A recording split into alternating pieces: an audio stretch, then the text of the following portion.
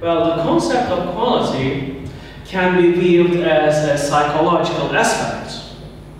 But most of the time you will see me talking about psychology because I see advertisements and the way we approach a product, I see that in a very psychological way. We consume not because we need, we consume because of our psychological needs. That's the way I see that thing. Most of the time, many people see it in a different way, but this is my approach. So that's why I will be talking about psychology a lot today. So, when I talk about concept of quality, I say that this is a psychological thing. And I see it from a psychological way.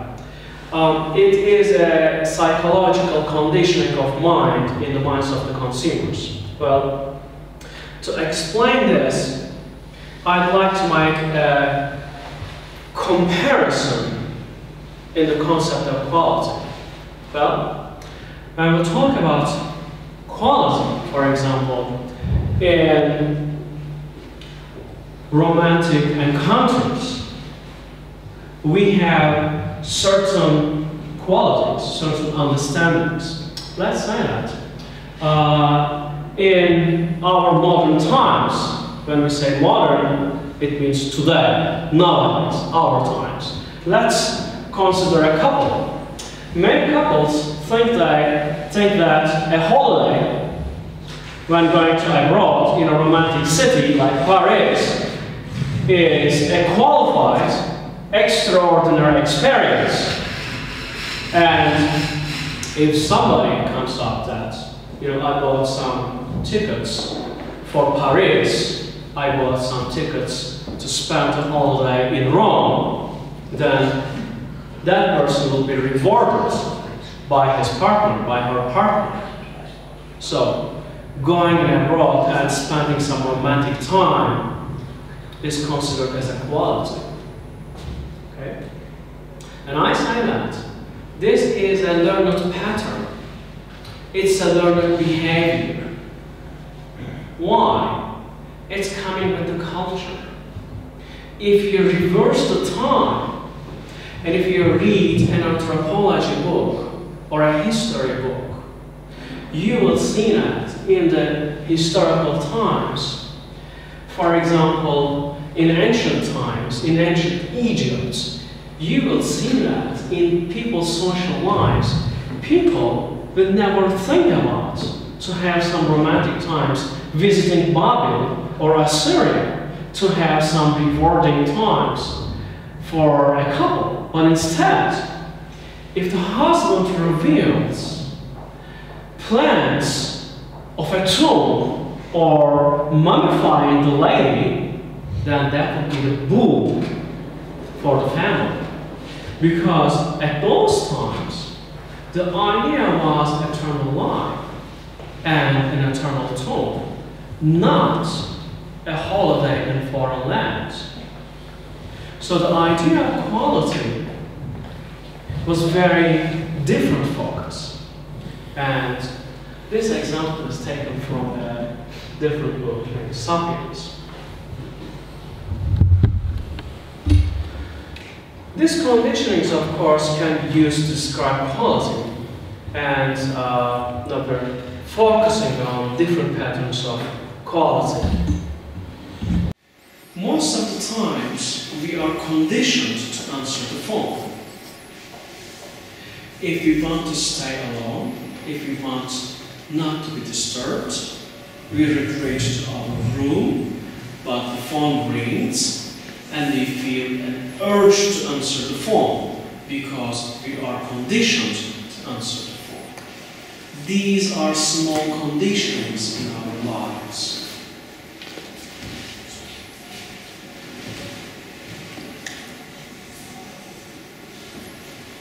Okay, this is the academic terminology of conditioning, and this is the scheme how the conditioning of the dog is done. This is basic Pavlov's experiment.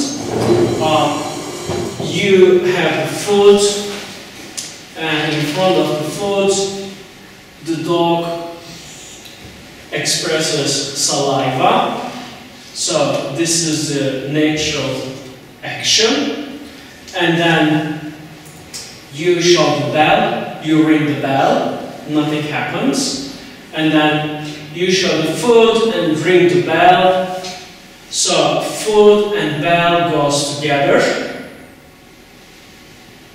And the dog feels its hunger. We have saliva. And after ring and food together for some time, you have only the ring, and then you take out the food, you have the bell, and still the condition continues. The dog acts as if it is seeing the food. Okay? So it's just like there's no traffic, and yet we see the red lines, we stop, as if there is some traffic. So now, I'd like to move on for the case of Lundgren for H&M. Well, the quality has some symbols, just like if I have some tickets for Paris, then I will have very romantic times with my partner. It's a conditioned symbol of quality. Right? It's very generalized, but it's a symbol of quality. And now, in H&M, in an advertisement, they are changing these symbols in favor of Lundgren, and they are making a recondition in the advertisement. Okay. Alright. Now we have our symbols. Symbol of roses, it symbolizes the quality of the feelings towards a beloved person. And another symbol, diamonds, towards a beloved person. It symbolizes the quality of feelings. When these are exposed, a rewarding behavior is expected. This is the structure of conditioning, okay? But something is wrong. The lady says, no, I don't want this. This symbol is not working. I don't want flowers, I want London. And then a stronger stimulant comes out, diamonds. And the result is the sign. And then another one comes. This time, correct stimulus comes. And then it blows. And then it works. So the symbol is changed. Now I want to show you how this is organized in a very surrealistic setting.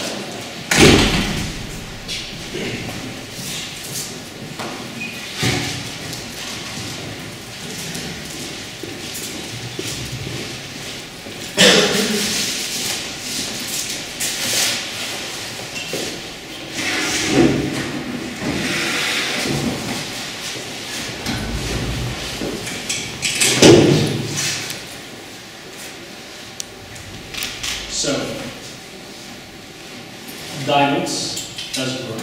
Flowers doesn't work. London, yes, totally changed. This was the main advertisement of 2011 when London enters into Turkey. So that was the main advertisement.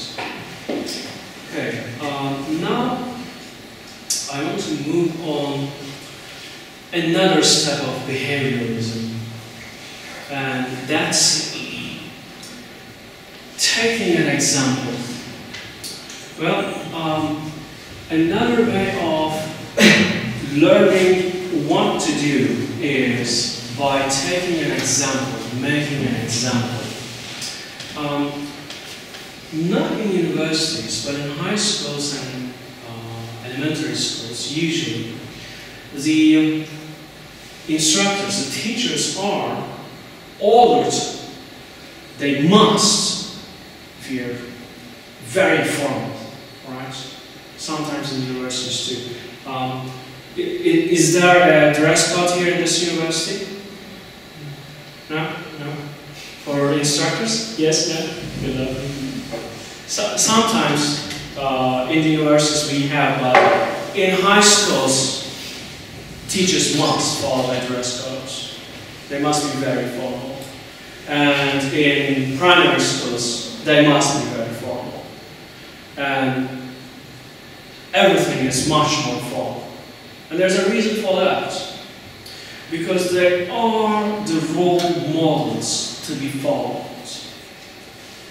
In a university, story is different. We just spill information. We're not a role model. We just throw out information, that's it. In primary schools and high schools, the instructor, the teacher is a role model because people look and imitate.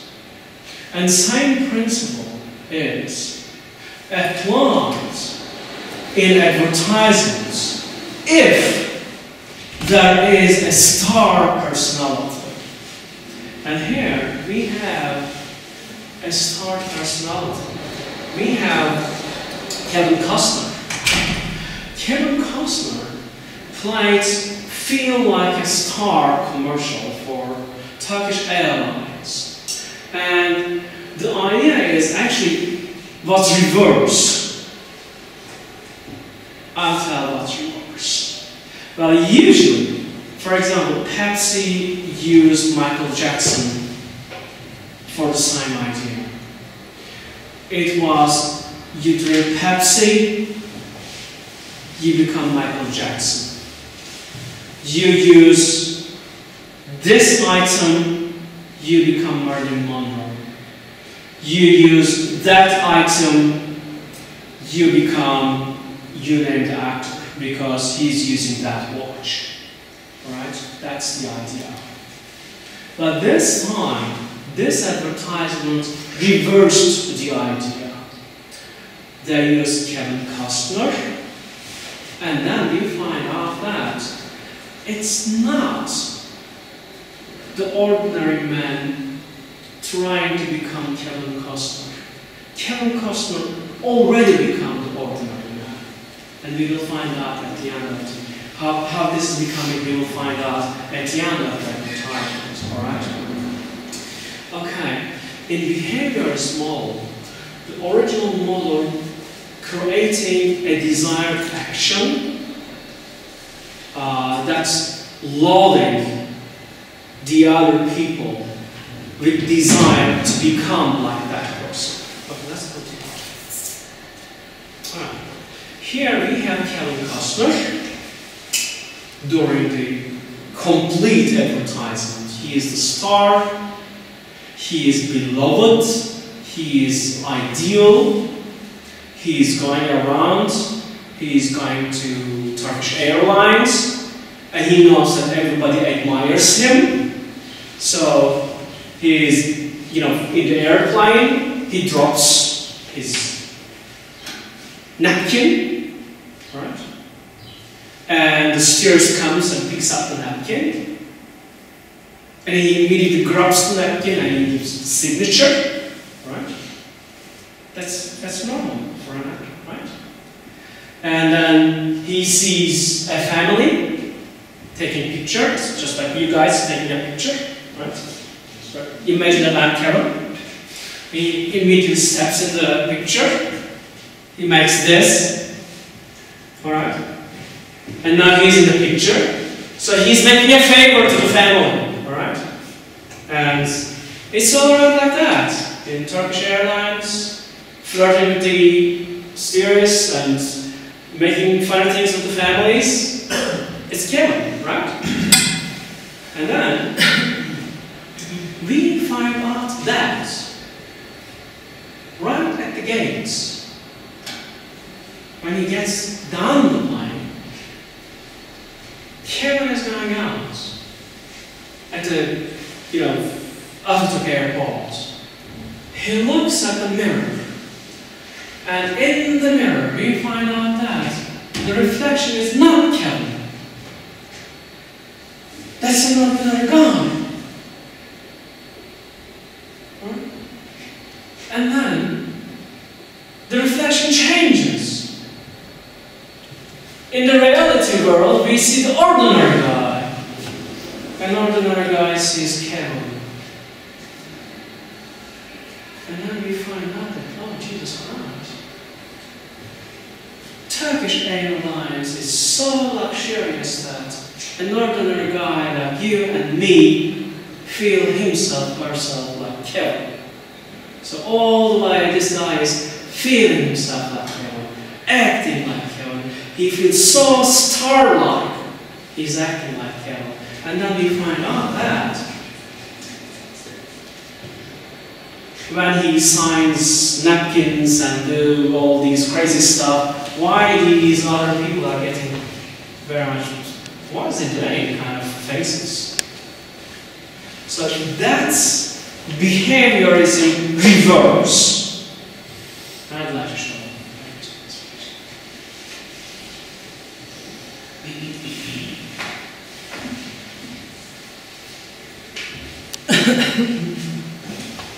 Yeah, thank you.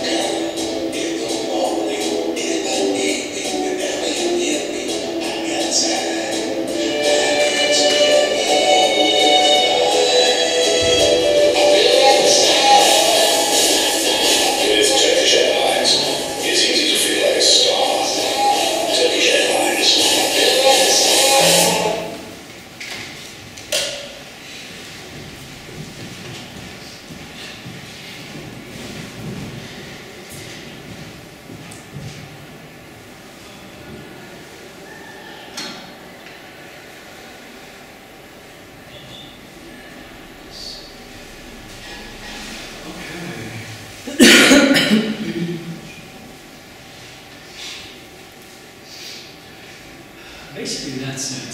I mean, the ideal quality.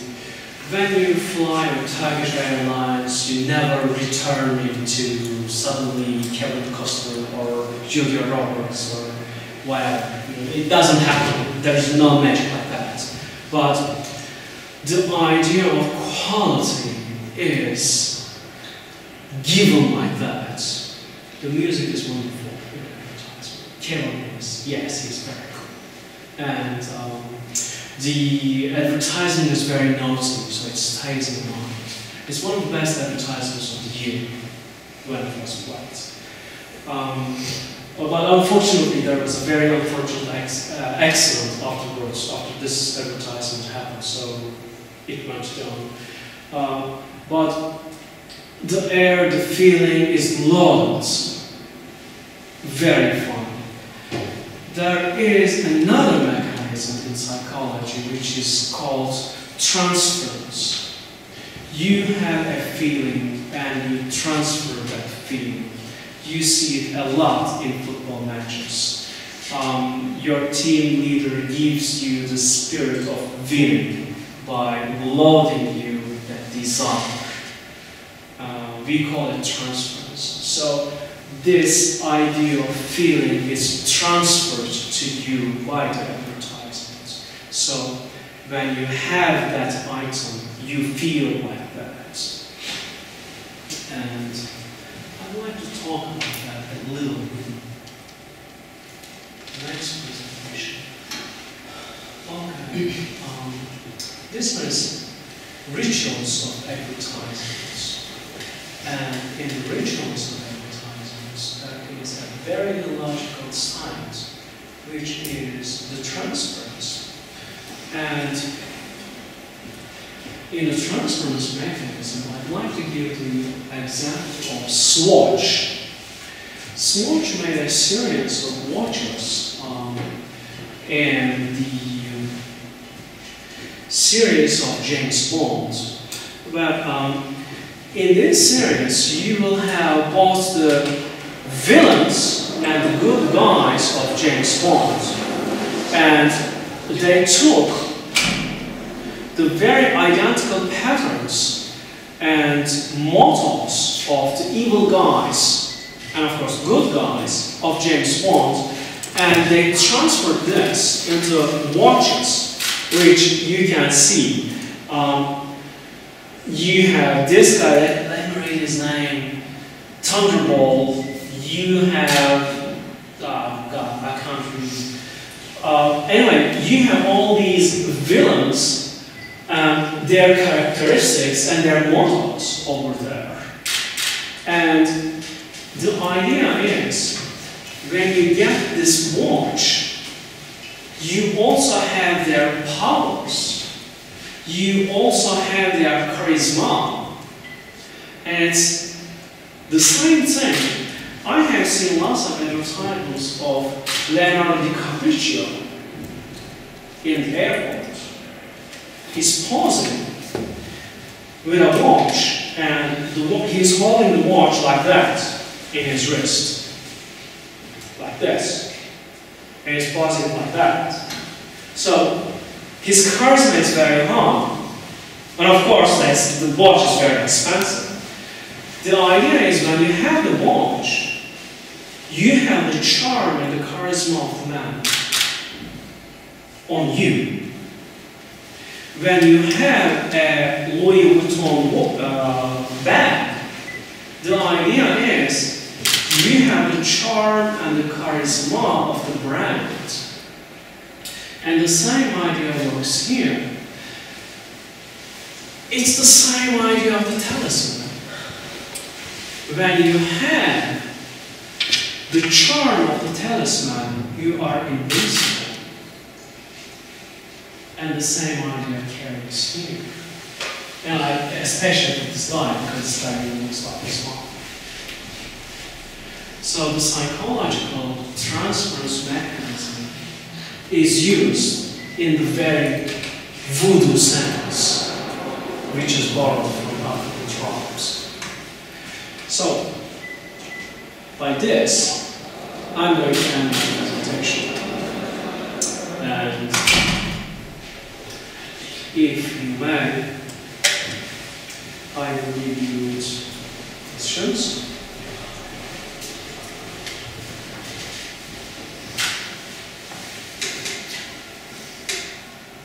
This is all of a sudden, right? Okay. I just throw in lots of relationship with advertisement and psychology. Yes, I don't make advertisements, but I see lots of relationship between what's presented in advertisements and the emotions that are aroused in between us. And many times I feel very much conditioned.